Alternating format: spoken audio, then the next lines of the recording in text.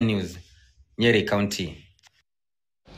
And UDA Party's founding chairman Johnson Muthama Friday hit out at President William Ruto, accusing him of giving leaders from his Ukambani region what he termed as messenger jobs. Speaking during a burial ceremony in Makueni County, Muthama hinted at reuniting with the region's kingpin and Wiper leader Kalonzo Musyoka to consolidate the Ukambani vote ahead of the 2027 general elections. As KTN's political affairs reporter David Muthoka narrates, the former Machakos senator has, however, refuted claims that he has withdrawn his support for President Ruto.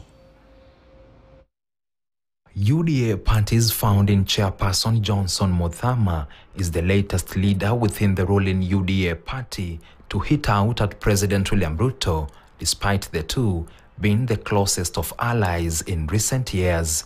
On Friday, while at a burial in Kalawa, Makueni County, Muthama joined the bandwagon of leaders in the ruling party who are no longer happy with the head of state, saying he was dissatisfied with President Ruto's decision not to appoint any leader from the lower eastern region to key positions in government. The former Machakos senator, who now sits in the Parliamentary Service Commission, spoke in his native Kamba language, saying Ruto only gave the Kamba community, and I quote, messenger jobs. Ni munaoni ya Muthama ase ukicha makita wa UDA na kinaete serikali. Oh yes. Na umundi eka kambala mana nengi ibila sia utumwa ni umwe.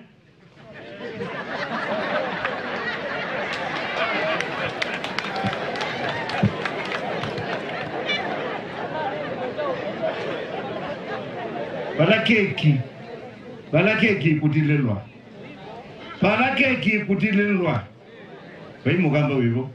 Muthama said that he will now focus on uniting the lower eastern region so that the region will be in a better bargaining position when forming coalitions with other communities ahead of the 2027 presidential election. Nyeni ungama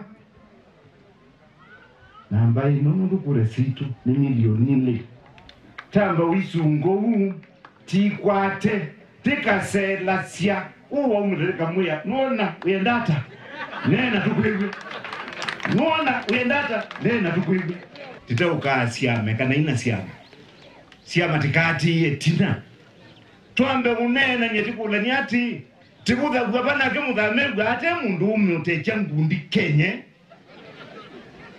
I'm telling you, nobody can scare me in this country. And in what seemed as a reunion of two old political friends who had acrimoniously fallen out ahead of the 2017 presidential election, Muthama asked the Kamba community to rally behind Wiper leader Kalonzo Musyoka's 2027 presidential bid. Na niona muinena ekayukadhi ya Kalonzo mutebangite. Kibila cha Kenya mbaitu na mwana yeiliva nikiasa kwingingo ya Andrea. Tija ukabulu bilu kwendo tulabu inyiki na iwedhiye mwazi ya Kamba no mwiti. Kalonzo, who was also at the final journey of the wife of former Mboni Member of Parliament Konzolo Munyao, Agnes Konzolo, welcomed Muthama's call for unity and asked Muthama to convene a meeting in Wote, Makueni County by the end of next month that is similar to the Limuru 3 meeting held in May by the Mount Kenya people. So Mwana, don't give up hope. Don't give up hope. Go and tell Ruto, whom we know, I know him, we know him. Kalonzo Ambia, I convene a meeting of a community. And he will not be there. And there, on a tweaka ne na Kalonzo atwike president kananda ka atwike no.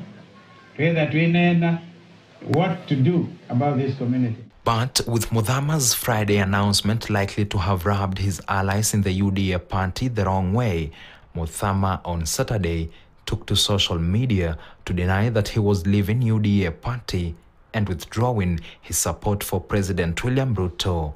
This is, however, a signal that the ruling party is crumbling further and a signal of the formation of new political alliances ahead of the 2027 presidential race. I had to come. David Muthoka, KTN News.